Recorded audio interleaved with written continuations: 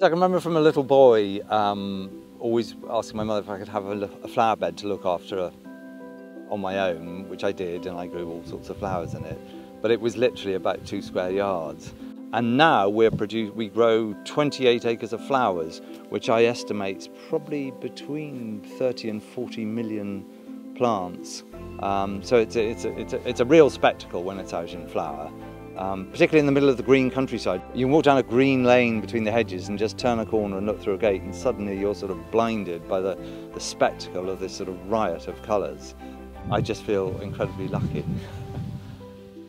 I've lived here, I've known here all my life. My grandmother used to live here, and I've lived here since I was 21, which is a long time ago. I love looking after the countryside. And what's interesting about here, because the land, we've got beautiful Vale of Evesham market garden land, is that during the War Ag had sort of requisitioned most of the land to grow huge amounts of vegetables. And so every square inch mattered, which had meant that sort of the hedges were sort of reduced to almost non-existence, and there was no woodland.